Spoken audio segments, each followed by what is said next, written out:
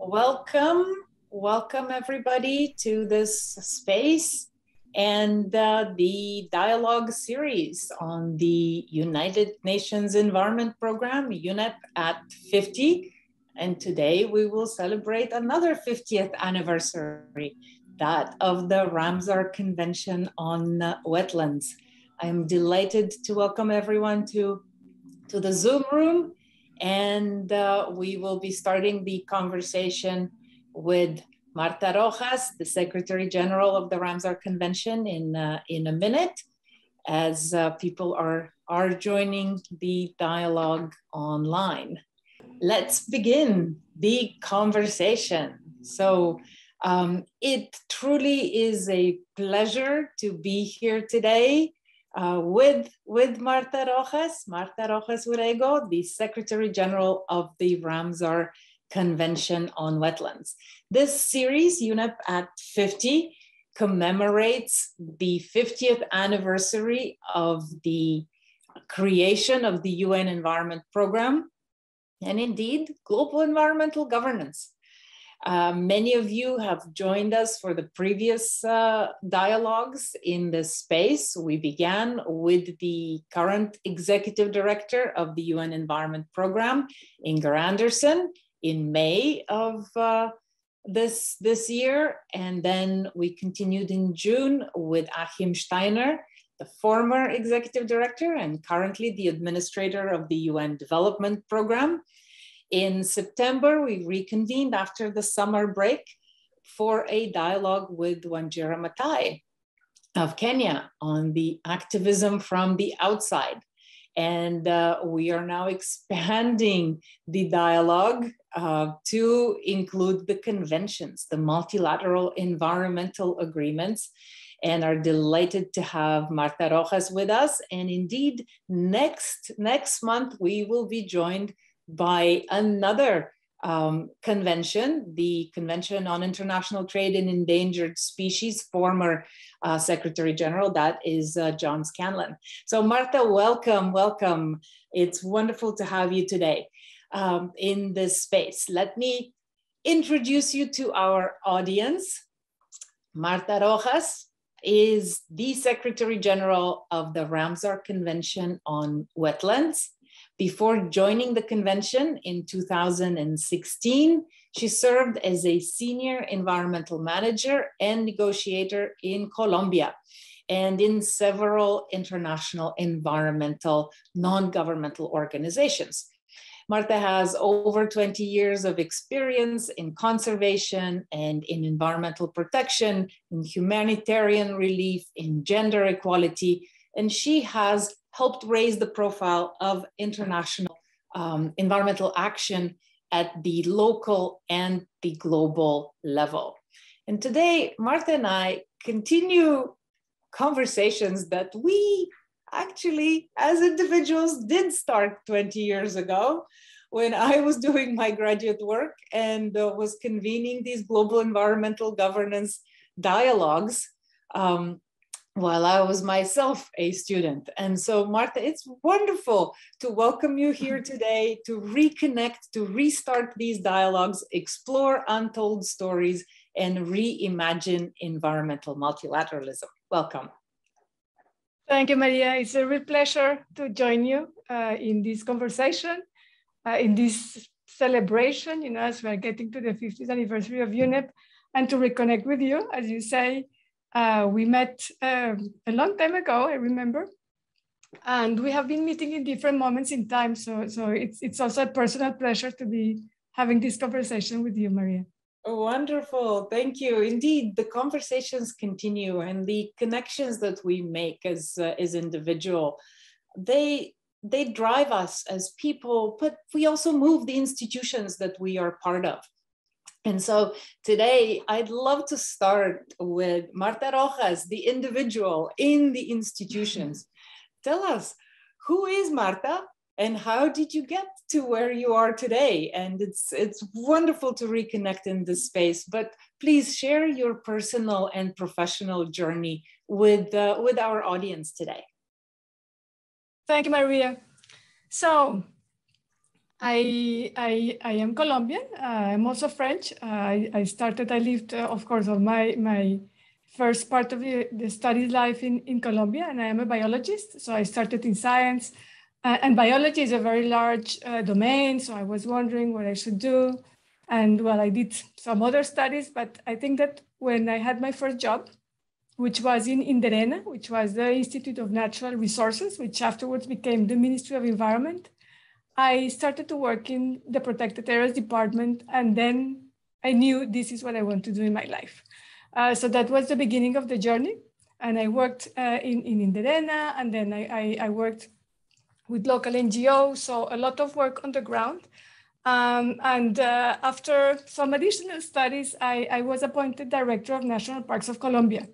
And that was a fantastic experience in terms of leading the management of all the protected areas of one of the most biodiverse countries in the world. So that was a very important point in my career. At the same time, I was also representing Colombia in many international agreements, including World Heritage and other conventions. So that was in the 90s. And then I was recruited in IUCN, the International Union for Conservation of Nature, where I worked as the lead for biodiversity and then as the head of global policy. So I was coordinating all the policy work of the union. And at one point, after some years, I wanted to change my direction, and I moved to the humanitarian poverty alleviation and gender space, working in CARE, which is a humanitarian organization where I was coordinating all the international policy work. And it was fantastic because, you know, having worked in conservation in Colombia, you know that the connection with people and with social issues, with equity, is absolutely essential for conservation and for development, for prosperity, for well-being. So it was a fantastic experience where I was working in another environment with another community. And then I was recruited to come back to the environment in this position as Secretary General. And it was really great to come back, you know, like to the environment with the richness, you know, of having worked on the social development and most, you know, basic needs issues that define everything that we work. And somehow is closing the circle because I was remembering that when I started working in the INDERENA, you know, a long time ago, it was the time the director of INDERENA was Margarita Marino de Botero, and she was a member of the Brundtland Commission. So she was coming from all that, you know, and I think that I started my career already thinking about, you know, the international world, what was happening in this defining moment. And then when I was working in protected areas and I was in the negotiations, it was the 90s. So it was just before Rio. And then, you know, like coming here, all the circle, you know, going through the development of the CBD, the SDGs, and then coming here is somehow closing the circle between being working at the local level and then working in international policy. So that's me. Thank you. Indeed, there are all these concentric circles that we are part of. And it's wonderful now to see young people joining these efforts. And as you know, I direct the PhD program in global governance and human security at the University of Massachusetts, Boston. And indeed, it's with our team that we started this effort and these dialogues to pay attention not only to the institutions, which is what we study, but also to the individuals that make these institutions. So it's wonderful to hear your personal story. And remember, this is the Secretary General of the Convention. So let's turn to the convention a little bit now, to the institution that you are leading. And just before I start with a few questions for you, I want to remind our participants that you can engage in the conversation. Please put questions in the Q&A box, and I will pull them up and insert in this dialogue. This is an informal conversation. We want to explore various issues, so please put in any questions you have in the Q&A box, and I'll pull out as many as possible throughout the conversation. So let's start with the Ramsar Convention on wetlands.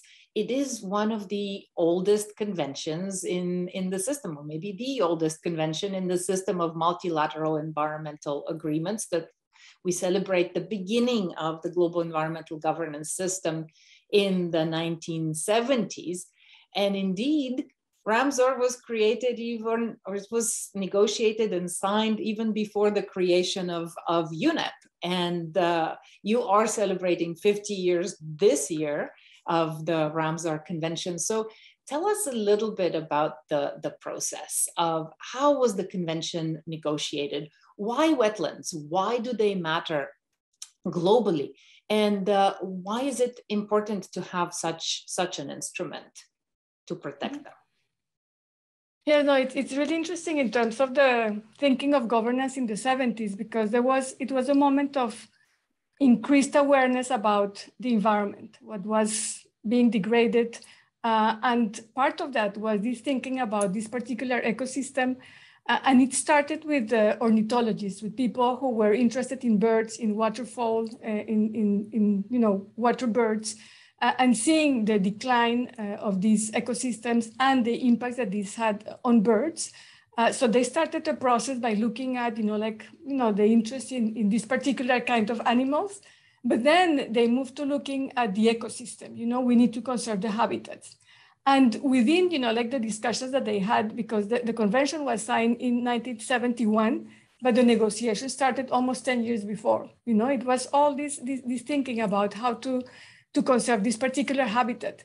And while the concept was being developed, very early, they came with the idea also that wise use, what they call as wise use, which is sustainable use, was an important part of the equation, that this ecosystem needed to be protected through a network of protected areas, but that it was important to ensure that all the wetlands were going to be managed in a way that was sustainable and that included people using the ecosystem. So this is how, some interested people started with this awareness raising.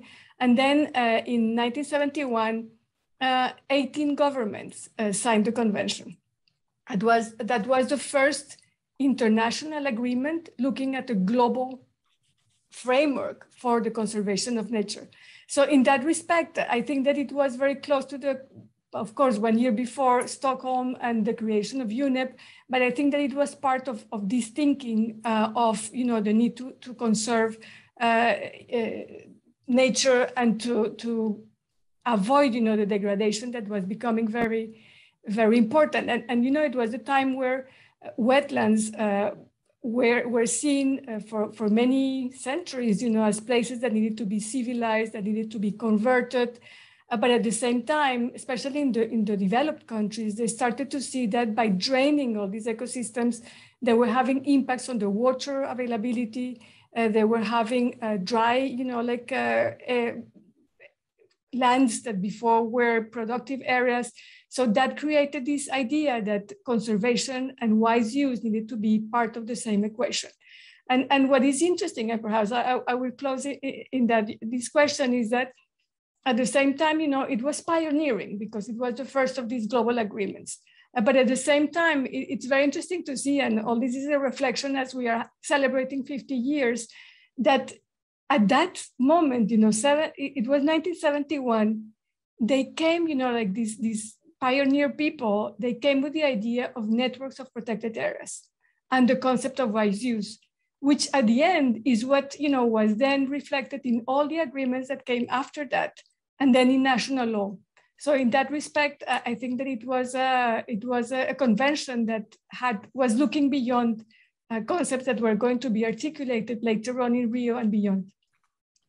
This is really... So you asked me also, Maria, why this ecosystem? Well, this ecosystem is very particular because, as I was saying, the values have not been recognized for many years, but at the same time, when we think about the big civilizations like Mesopotamia, like Macedonia, like the delta of the Nile River in Egypt, Mexico, all these big civilizations appeared and developed in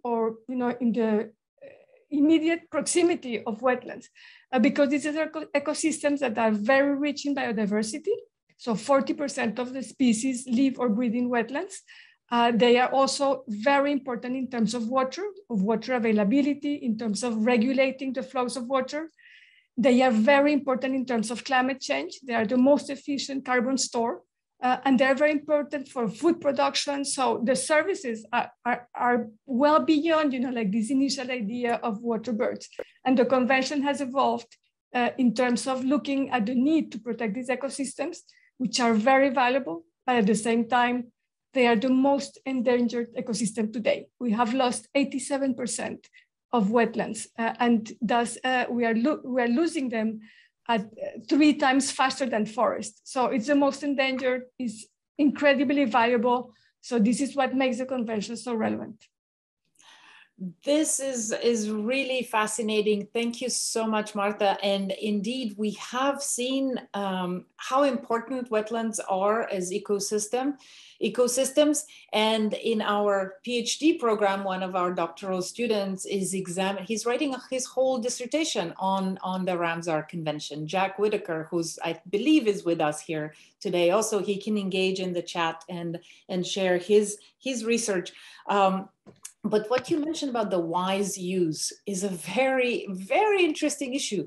Wise is what people called it at that time. These pioneers that you pointed out, and the networks of protected areas. This is what we're saying today. We need sustainable use or wise use. And we need to connect. We need these networks. We have a different sense of connectivity. Indeed, this, as you know, you and I have been talking about these issues because I've been studying UNEP for the past 20 years and just published the book on the 50 years of UNEP, and have come to the same conclusion that the people in the 70s, in the 60s and the 70s that were envisioning the institutions were pioneers. They had a vision that is valid today. And I'm seeing people are engaging in the Q&A space right away. And so Laurent Dureux is asking exactly this. Who were these pioneers, these bird watchers that started the work of the convention? And then John Scanlon has a question, but let's see, who were these pioneers that Laurent is asking about? So this convention started, first of all, and it's very interesting because that was also the case of CITES and other conventions by NGOs. So it was IUCN, it was also what is now the Wetlands and Waterfall Trust in England. So interested people, and they started to bring in governments, starting with the US, which was a country very active in terms of wetlands. I mean, the Dust Bowl, for example, in the Midwest, was a call about, like the importance of conserving these ecosystems. So it was the US, it was Russia. The Dutch government was the one that wrote the first draft. So they started to get governments together. And initially, there were some European countries, but then within the 18 that signed the convention, there was Iran, because Ramsar is the city, the small city where the convention was signed. And the convention is known with this name, as the CITES Convention is the Washington Convention, the Migratory Species is the Bonn Convention, this is the Ramsar Convention. So the Iran government offered to host this conference. There was also South Africa, India. So it was mostly Europeans, but there were also some countries from other continents who were involved there. And interestingly, we are going to have an intergenerational dialogue later this week, where we are going to have as a special guest the then delegate of Belgium, who was there. It's looking at youth at the time, and how these people were really moving this agenda forward, and then to have them connecting with the youth of today. So these were the pioneers who started this convention and managed to get it through. This is very fascinating, because this is exactly what I did for my study of UNEP, is connect to the people who imagined the UN Environment Program when it was not in existence yet. Like, who were these people? What were they thinking?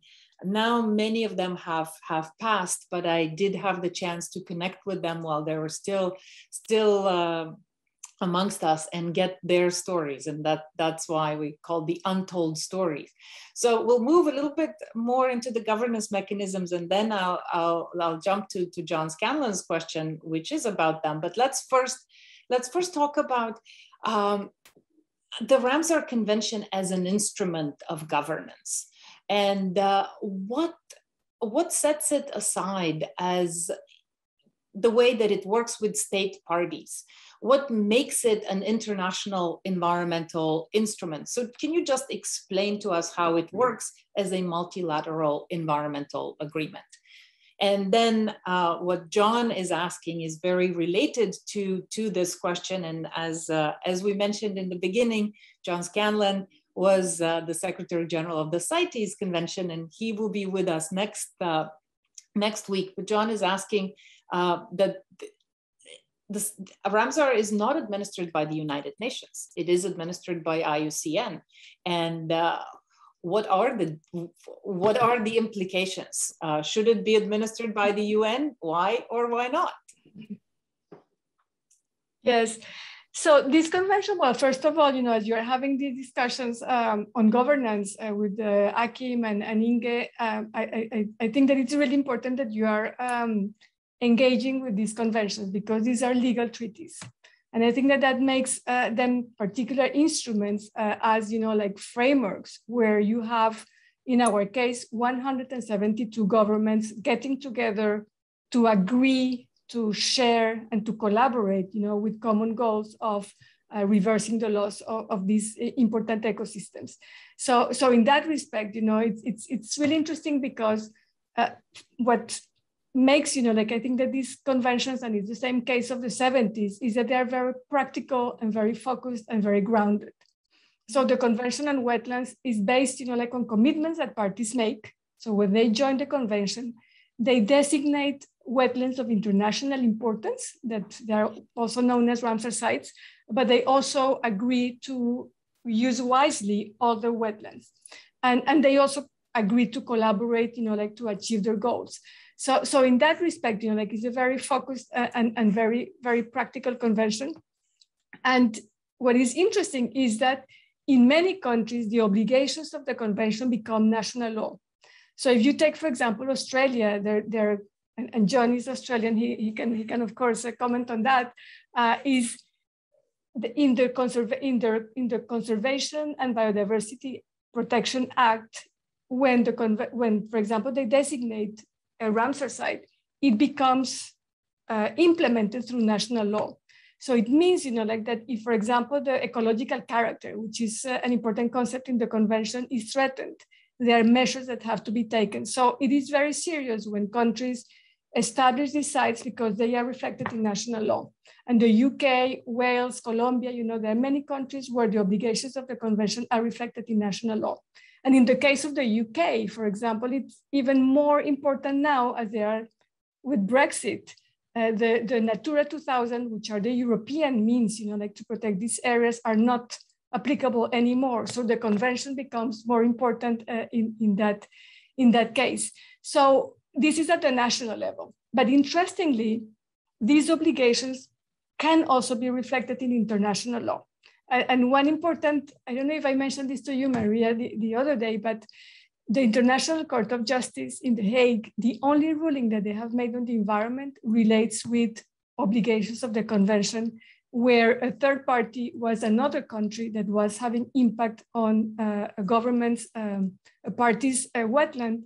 And the case was taken to the International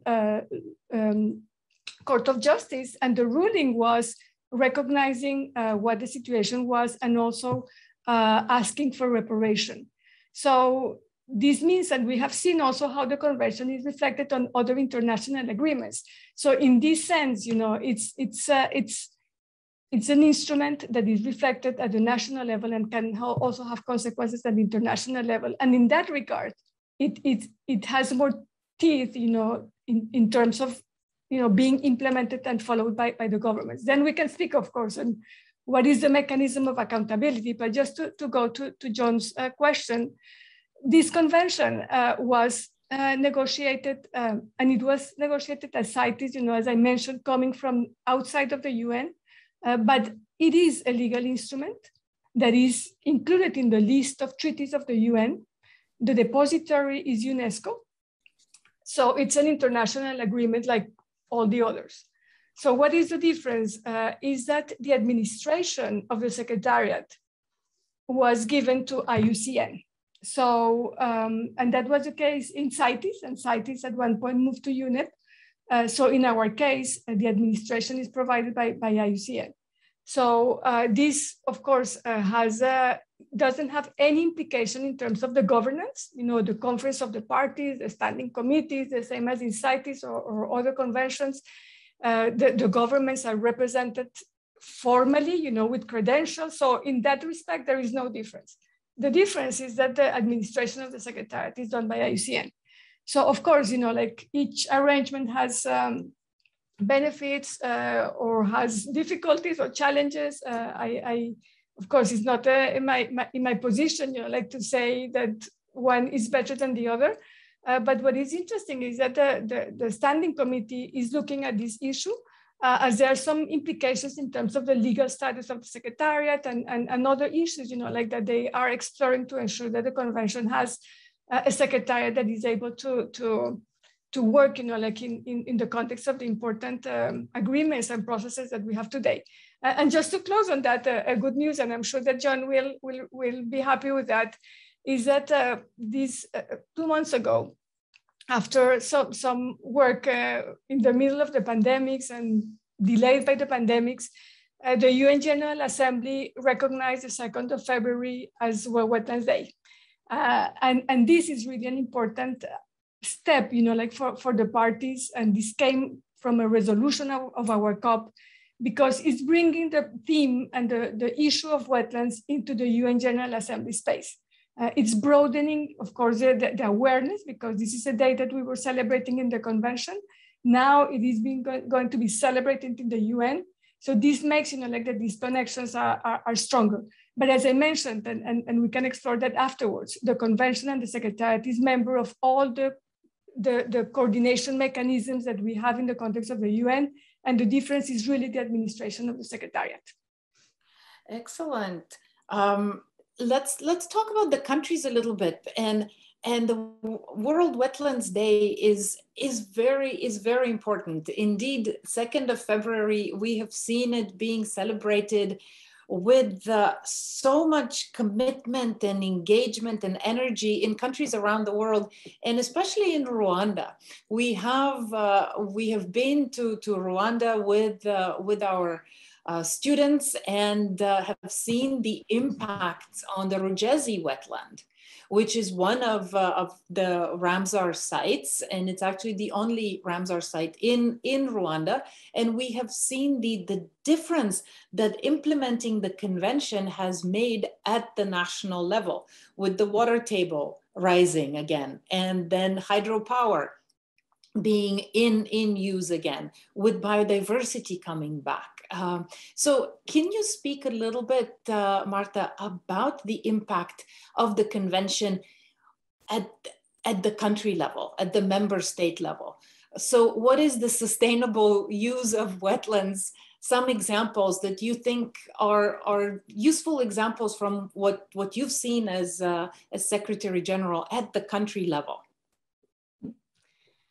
So I think that the Rugezi example is very good, because it shows what it means, like when the convention is implemented. And I have to say that it's good to share positive stories. At the end, we have to do a lot more. So, but we have very impressive and inspiring examples of how the convention can help governments on the ground. As I mentioned, well, starting by the establishment of these Ramsar sites, in many places, this really protects the ecosystems where these protected areas are established. And we have seen, for example, mangroves, and there is evidence of that, where you see it destroyed, and when there is, like a Ramsar site, then it is protected. Of course, it is a commitment by the governments, but I think that how it looks is, as you were mentioning in this case, is that the establishment of the Ramsar site creates awareness, creates commitment, creates ways of looking for solutions when there are threats that allow and help, like the government in protecting these ecosystems. And I think that it can be interesting perhaps to look also at some particular mechanisms that the convention has that are very, very helpful for contracting parties. And I have had the opportunity of seeing it myself. And it's that the commitment of designating the Ramsar site is not just to create it, is that the countries have to report every 3 years on the status of their sites. And I mentioned before the ecological character. So what the countries agreed was that when there is a threat or there is an actual impact on the ecological character of the site, they have to report. And they have to report means, and then they have to inform the secretariat. Then it is in the report, it goes to the standing committee. So there is a peer review mechanism that on the one hand side, allows, the countries to see where there are problems, but also to find ways, to seek solutions. And the convention has a mechanism that is very interesting, is that when this happens, the government can ask for a mission to help them resolve the problem. And the secretariat manages what is called Ramsar advisory missions. And these are an expert group, independent, neutral, that goes and assesses what is happening with the ecological character. And they help the government to find ways to help in dealing with these problems. And there are examples, for example, another one is in Cabo Pulmo in Mexico, where a wetland was threatened with urban development. The government asked so they reported on the threat on the ecological character. The secretariat organized this mission, and by bringing this information, the government was able to reassess its decision and decided not to go ahead and conserve the site. The other interesting part is that these missions also involve other stakeholders. And I was myself, for example, in my own country, I was invited to, just after the visit was done by the experts, and it was a very nice and very important and very threatened wetland, which is the Ciénaga de Grande de Santa Marta. And there was a huge mobilization of civil society, of politicians around that. So the fact of doing the mission, the fact of going there, mobilized all this support. And I ended up being with the president of the Senate, coming with me, to visit. And so it's not only a technical service, it's also how to raise awareness and political will. And this, of course, helps also in getting funding, to solve the problem. So this is an example on how, implementing the convention can help the government to find solutions. And I would add that the convention is also very science-based. So there are many tools that are developed, and there is technical assistance so that they can, deal with the issues that they have at hand. There are two questions that you kind of responded to, but I just want to re-emphasize, because you talked about the role of non-governmental actors and social movements and how important that is in wetlands. And this is Yelene Parunian, who is in our master's programs in global governance and human security, is asking what is that role, and how can civil society, in a sense, construct even more effective regimes? And there was a question from Linda Burrows as well about wetlands being damaged by a lot of projects. And what does the Secretariat, what does the convention have in terms of a legal weight to speak against more of this? And can you see having even more weight? And I would like to modify this question a little bit, because there is a difference between wetlands and then Ramsar sites as wetlands. And so what is the role of the Secretariat in getting more and more countries to nominate wetlands to become Ramsar sites? And do you see a difference in having a greater weight when a wetland is a Ramsar site versus when a country has a lot of wetlands, it's degrading them, but they're not Ramsar sites? Yes, there are several questions. So first of all, on civil society, well, the convention started, like to do a movement of civil society. And one feature that is very interesting in terms of international governance is that the parties, you know how governments are, so sometimes they're very exclusive in terms of how they want to manage the convention, and ours are as well.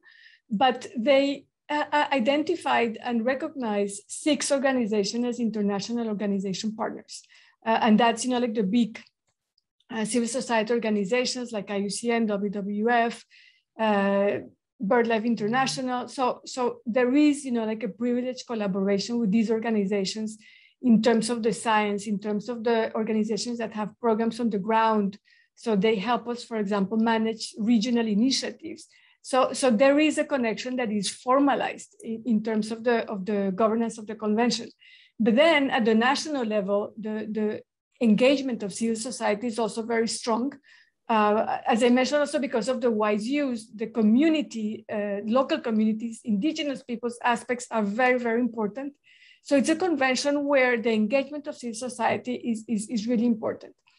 And just, like to add the civil society ingredient to what I just described, when the government reports on threats to the ecological character, a third party can also contact the Secretariat to say, we are witnessing this threat. And then we contact the government, and there is a way also to provide a space for civil society to bring issues of concern that then are then considered by parties. So this is in terms of civil society. Now, in terms of the weight between Ramsar sites and wetlands and all the wetlands, I mean, we are considering the most threatened ecosystem today. So we have only around 10% of the initial extent of wetlands.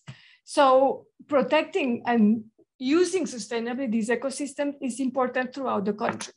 Now there are some sites that have particular values that make them, like important from an international perspective as well. So it's a balance between the two. And of course, one thing is designation, but we also need to help in getting efficient management of these sites that have been designated. So you see countries that take different strategies. You have some like Mexico that decided to reinforce their own protected areas, to use the international categories like World Heritage or Ramsar site, like in a way that was perhaps more or stronger than in other countries.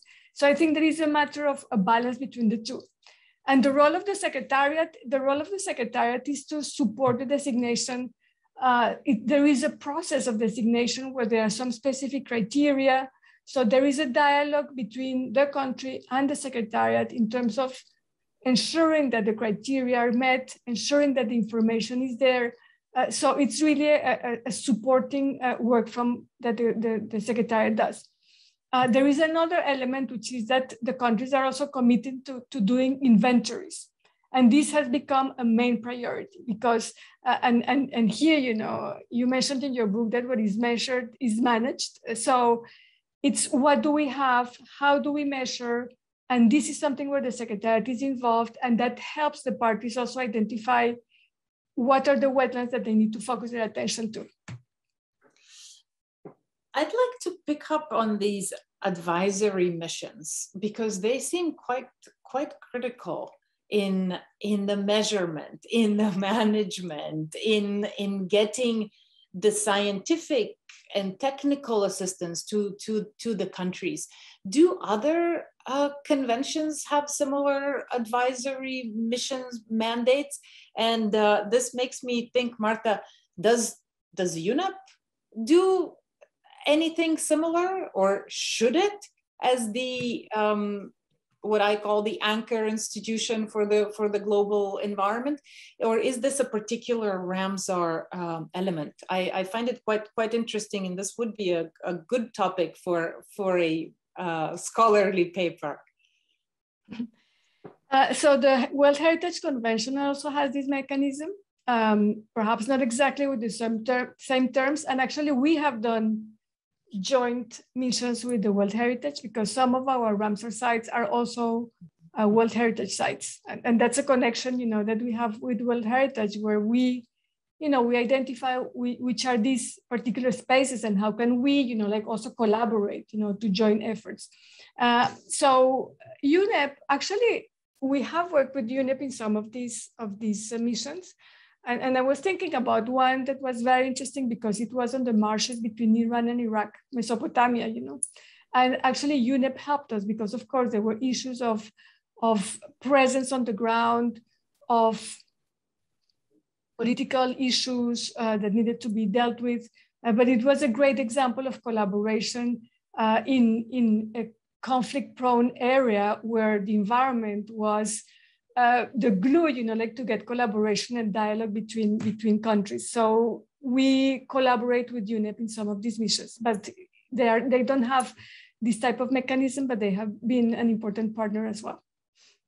I'm going to research this mechanism a little bit more and see if this should become a governance feature in several multilateral institutions that countries can call for these advisory missions. It would be a really interesting issue to explore and see how do you do it? Where did it come from, and who should be doing? And I can see, Martha, this network that was envisioned in the beginning, the network of protected areas, that we could even have a network of these global environmental institutions do advisory missions to countries on ecological questions of not only transboundary, but also transdisciplinary character.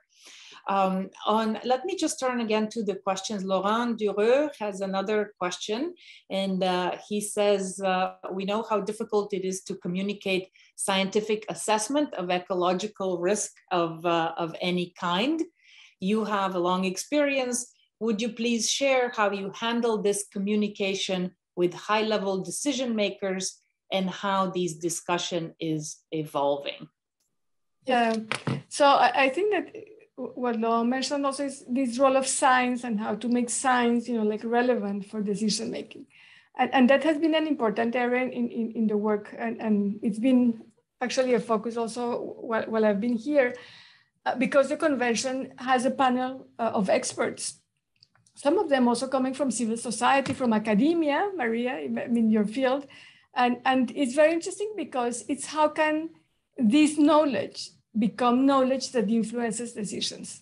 And that's always a challenge. And so, being myself a scientist, in the background of my history, it is very often that when a scientific report is developed, it's very technical and it's only, usable for the scientists themselves. So we have done a lot of effort in helping, these scientists develop science that is, what is the target audience and how can we get, some messages from there that are important for decision making. And we had a very good example with the first Global Wetlands Outlook that we did in 2018. And it was a great product. It was the first time the status of the wetlands of the world, and it was done by the STIP with other experts. And it was very interesting because we really work with them from very early in the process in what is it that is going to end up as a technical document for scientists and managers, and what are the messages that we can distill that can help in decision making. And it was really important because it was for influencing policy, but also for giving, raising awareness in the public.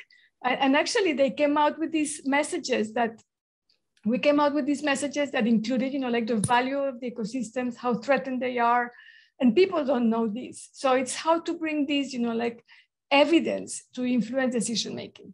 And I think that this has been very important in terms of making the linkages, because we haven't talked about that, but the convention, has been working for 50 years, but it has been opening, to connecting with other agendas.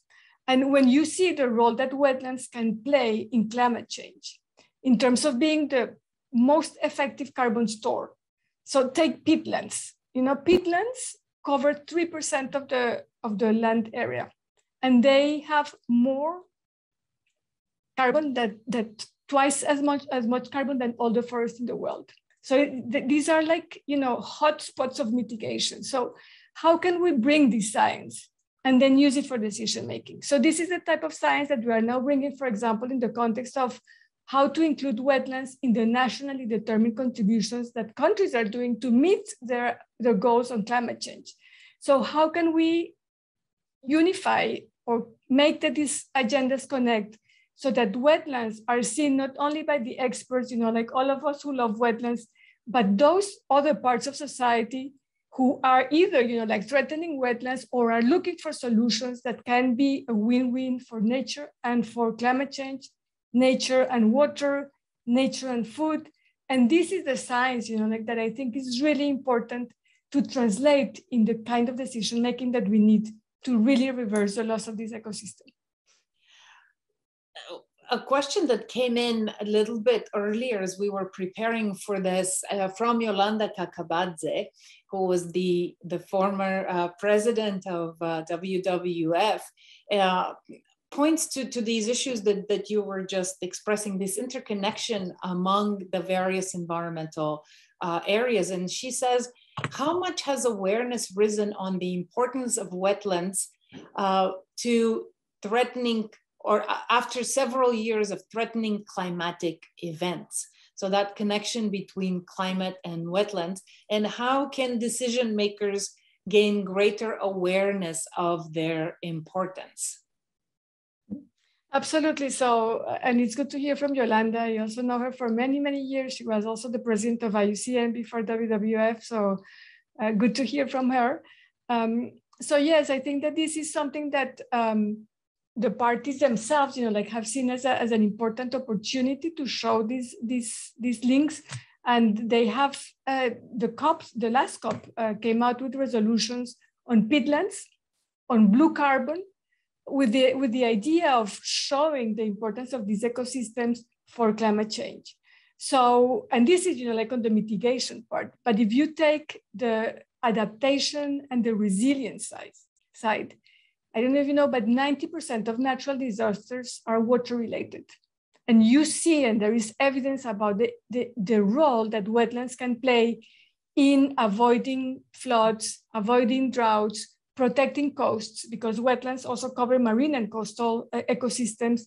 So, it makes economic sense to conserve these ecosystems and to use them wisely, as part of strategies to deal with climate change, for example. So the progress has been in raising awareness, in supporting governments to integrate wetlands in their NDCs. And we collaborated with UNDP as they were, like supporting NDC processes to include wetlands in the countries where there was an opportunity for that.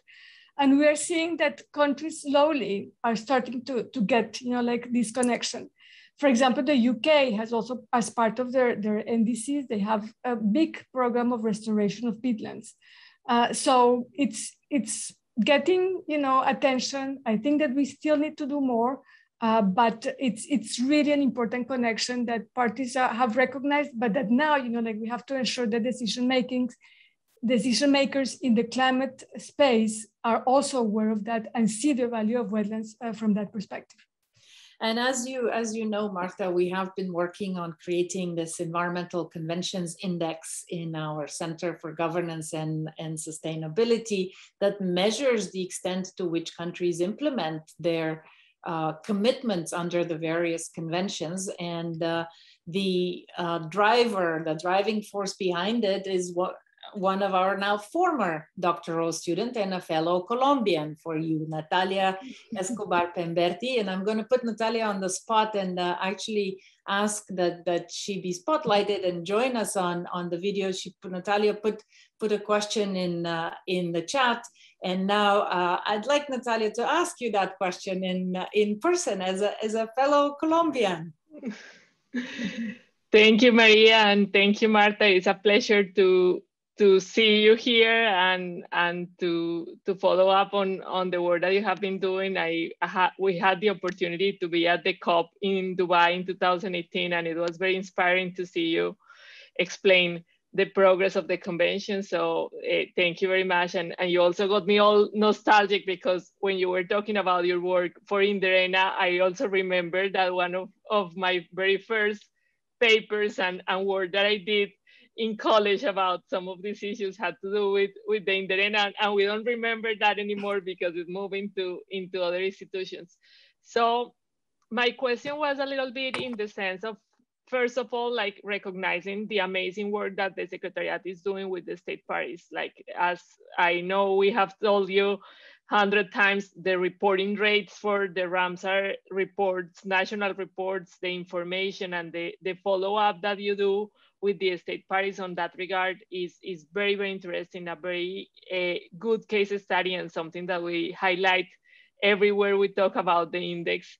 But I was wondering if you can tell us a little bit about how the fact that the wetland is like this visible ecosystem plays a role in its protection. Like we have the ecosystem services that they provide, but is that sense of belonging to the communities and to the country, is that important in terms of the implementation? We just saw over the weekend that Costa Rica won that Earthshot Award for their protection of forests. And I was thinking if there's something there that we can connect to that process of protecting wetlands as well, and if there are any other valuable lessons that can be useful, of course, for Latin America, but also for the rest of the world.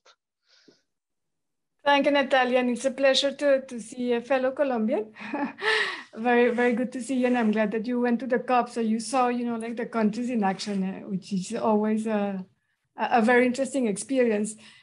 So first of all, on reporting, I need I have to thank you and Maria, because it has been really important. We hear so many bad news, about the destruction of the ecosystems and the conventions that don't progress, and it's not enough. We have to do so much, and it is true. I don't want to say that, but it's also very inspiring to get results as what you were describing, that the convention is the best in reporting, and we have a rate of 88% of reports every 3 years.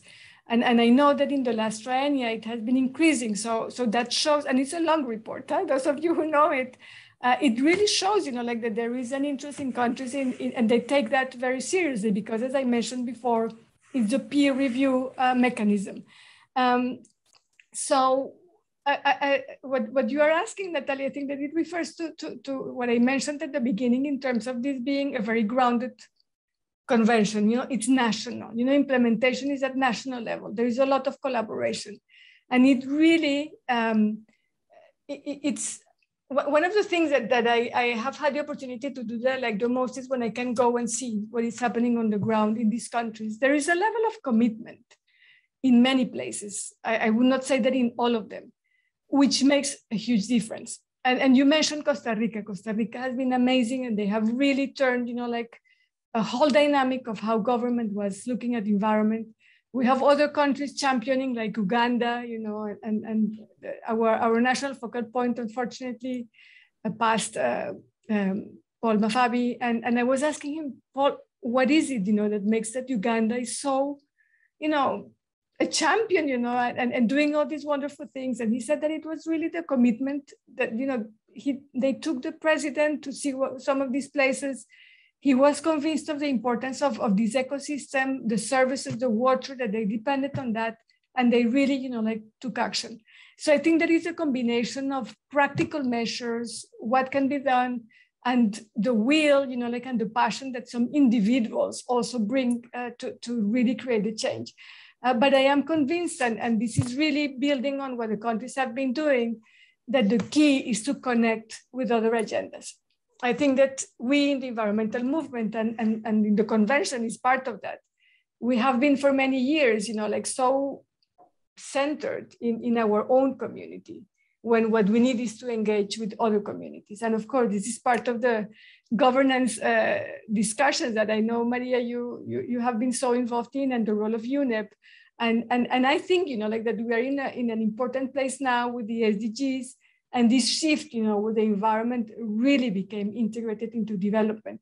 So it's a combination, I think, of national commitment, having practical measures, and at the same time connecting, and showing that nature is a response to many of the challenges that we are facing today. There's another team of Colombian women that stands behind the creation of the SDGs with Paula Caballero and Patti Londoño. And I am delighted to say that I'm now editing a book series on the policy and practice of governance for Lynn Reinhardt Publishers. And our first book in the series will be about the creation of the SDGs by Paula Caballero and Patti Londoño. Yes. So that will come out in a few months, in the beginning of next year of 2022. And so just looking at the time, okay, I'm seeing another question, a few more questions. However, we'll only have about three minutes. But Jack Whitaker, whose dissertation is on Ramsar, is asking are there any surprising lessons that you have seen in the implementation of the Ramsar Convention in the United States? So have you seen the United States? And then we'll come back, Martha, to end on the leadership and then your vision for the next 50 years. Well, I wouldn't say surprising, but one very interesting point in the USA is that they are implementing for many years a zero net loss policy for wetlands. And for me, that has been really because thinking about the global biodiversity framework in which we are, of course, very much engaged, because these conventions like Ramsar or CITES are implementing arms, of this framework. And I think there is a great opportunity for synergies. But when I have heard discussions about having a target, having, like the equivalent of the 2 degrees, and it's interesting to see then in the US, the zero net loss policy is applied. So that what it means in practice is that if you destroy a wetland, well, you have to justify, and then you have to compensate. So I have been asking a lot because one could think they're going to destroy good wetlands and then having bad wetlands. But at the end of the day, this has resulted in overall positive effect for conservation of pristine or regional wetlands, but also restoration of other places. So perhaps that's what the example that I would give on the USA, because I think that is an interesting policy that could be scaled up in other places as well. Excellent, indeed. That could be a very good model and see how it will work in other settings. And so, Martha, as a last question to you, what is in store? What do you envision for the next 50 years of the Ramsar Convention, but also of UNEP? We are preparing for this next stage of Ramsar at 100. And UNEP at 100. How would you envision the leadership of these institutions in the next 50 years? Well, I think that in the next 50 years, what I would expect and beyond is that implementation will be strengthened, and that the trends that we are seeing in the environment today, and I think that this is something that we share with UNEP, and I saw Inge also commenting on that, is, that these issues should be addressed, and hopefully, like we would have reversed the loss of wetlands, and that the convention will become an instrument where, really results in changing the trends.